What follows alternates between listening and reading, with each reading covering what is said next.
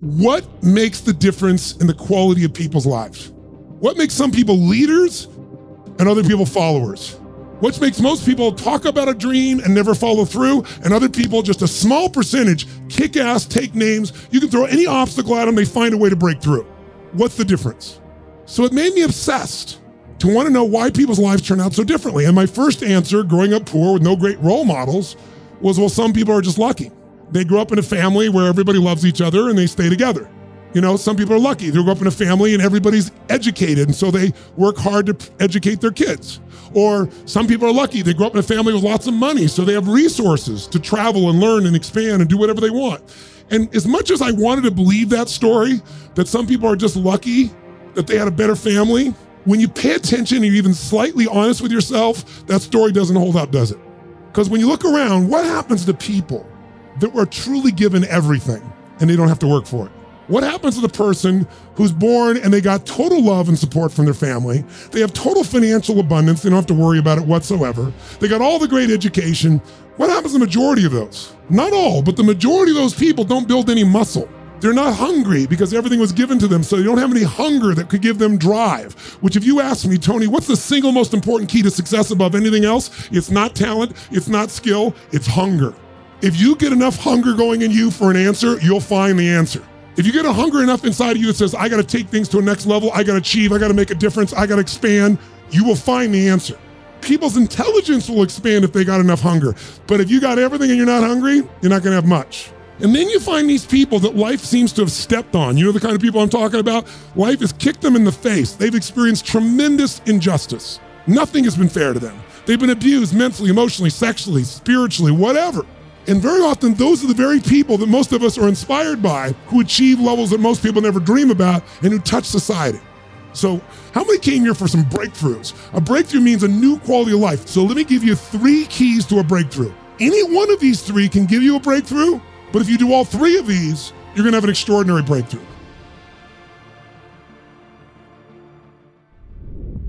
So let's start with something so simplistic that none of us would be emotionally attached to it, and we all know it's true. And let's take a symbol in society. Literally 60% of Americans are overweight. Now, I wanna ask you a question. Is that because the strategies required to losing weight are so complex that it's just completely overwhelming? No. However, if you have the wrong strategy, you're guaranteed failure, even if you're motivated and driven and excited. Is that fair to say? So if you have the wrong strategy, it's not gonna work. So let me give you 3 things in reverse order of importance, okay? Reverse order, least important first. If you want a breakthrough, one of the things that give you a breakthrough is a strategy. A new strategy could change everything. Does that make sense? A new way to do something. If you come up with the right strategy, it could save you a decade. It could save you 5 years. What is a strategy? It's a specific way to do something that if you do it that way, you get the result every time. Let's think about strategy like a recipe. If you know someone's recipe and they took 25 years to figure out how to make the perfect chocolate cake, and you're not a baker, but you got their strategy, you got their recipe, how often can you get the same quality of chocolate cake if you follow their recipe, if you follow their strategy? How often will it work? How many times? Every single time. That's the beauty of a strategy. You can give someone the perfect strategy and they can still not do it. They can even know it's the right strategy and still not follow through. That's why the problem in our society is not a lack of strategies. So is it a strategy problem, do you think? No. So don't get me wrong, I believe strategy is invaluable, but strategy without the next 2 is basically worthless in my experience. You know what to do, but you don't do what you know. But the right strategy versus the wrong strategy is critical. And why don't you make a note of this, really important. You have to do the right thing at the right time. I'll give you an example in my country.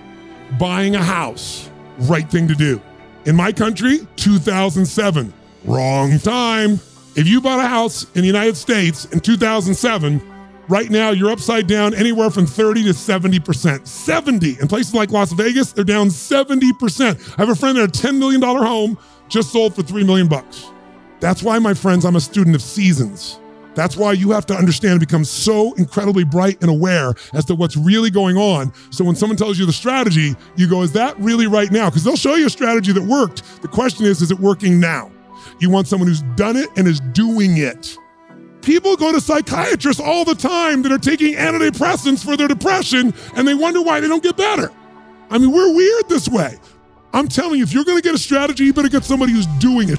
Someone's getting results. Now, Strategy isn't critically important. Even though I beat up on it, is it still a huge advantage with the right strategy, yes or no? So what's the second thing? The second element, though, that affects whether you're gonna use the strategy or not is the story you tell yourself. Does that make sense? Because if your story is, I'm big boned, or I've tried what? Everything. If you tried everything, you'd have the answer, right? But when people say I tried everything, what does that do? It makes your brain go, see, I've tried everything. There's no reason to try anymore. It's not my fault. I'm just big boned. I just have low metabolism, right? It's just, I've always been this way. And by the way, people's stories are often true, but they're not effective. It may be true that you have low metabolism. It may be true that you're big boned, but that's not why you're fat. It's because you're doing nothing to change your metabolism. Make sense? Or I don't have a relationship with a great man or great woman because all the good ones are gone. Isn't that a common story people tell themselves? And what does the story do? It kills your hunger, it kills your drive, it gives you a reason not to face the discomfort. We've all lived in a society that has trained us since we're this tall now. Most of you, by the time you're 21, saw 2 million commercials and had to instantly get out of pain. Instantly out of pain. You know what the problem with getting out of pain is?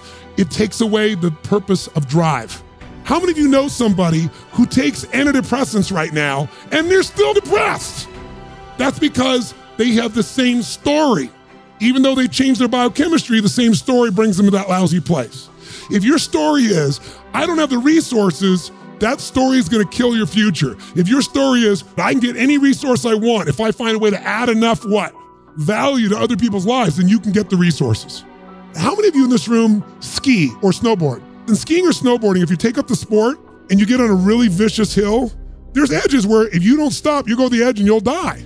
And what happens is when you're brand new and you're starting to skid out of control, most people slam themselves on the ground and try to hang on to the hill for dear life. And those are the people that will never master skiing or snowboarding because they let their fear of the edge push them down. The person that goes, I'm gonna dig in, I'm gonna work even harder, I'm gonna carve. It's scary as hell, but I'm gonna stay with it. They learn to carve. Those are the people that have skiing or snowboarding be something they love for the rest of their life. Your story is everything, my friends. And by the way, I'm not lecturing you. I'm sharing with you because I've learned by my own stupidity. That's the only reason I can share this. But you change that story, you'll change your life. Give up the story that limits you. It may even be true. You may have ADD. You may have been abused as a child. It may be true. But that story is not why you don't have great relationships or a great business now. You don't have great relationships or a great business now because you're so afraid of trying and failing, you keep telling that story instead of taking action. Third key, the most important key, and that is you need the right state, or Australians call state. Then what you have to understand is your state determines how you think and feel, right? How many of you in this room can remember a time when you got really angry at somebody? Did you ever notice when you're really angry at somebody, suddenly you remember everything they've ever done? Because when you go in that angry state, it makes you take the parts of your brain that relate to a story that supports that state. See, in the beginning of a relationship, when you love somebody, what will you do for them when you love somebody? What will you do? Anything. If they say, would you take out the trash? You go, take out the trash. But after 7 weeks, 7 months, or 7 years, or 70 years, somewhere in that range, something clicks different in you and they go, could you take out the trash? You go, what do I look like, your janitor? And they go, I don't know what it is. We used to have so much passion. Where did it go? I'll give you a clue, write this down. If you do what you did in the beginning of the relationship, in the end of the relationship, there won't be an end. How long have you two been together? A year. 20 years from now, there'll be no worries for you two. It's so simple. That's the difference in state, isn't it? Because when you go in a different state, you come up with a different story about your partner and then use different strategies that aren't very good. If you're in a great state, great story, great strategies, you tend to maximize. Is this helpful? So tell me, which one of the three here do you think is the one that can screw things up the fastest and can mess things up the most? Which one of these three? Tell me. Story is the one that will sustain the problem. The one that can change everything the fastest is the state. The strategy is useful, don't get me wrong. I live for them. I mean, I can tell you some strategies in business. I've taken companies, I buy them for next to nothing and turn them around, make millions of dollars, just using a couple of little strategies. Simple business strategies where if you don't know the strategy, ignorance is not bliss, ignorance is poverty, ignorance is pain. And the way I got those strategies is I'm willing to fly anywhere, do anything, spend any amount of money because I knew the value of the strategy. But all that still would have been worthless if I didn't apply it. What got me to apply it was the right story in the right state. If you want to change your story, first thing you gotta do is change your state.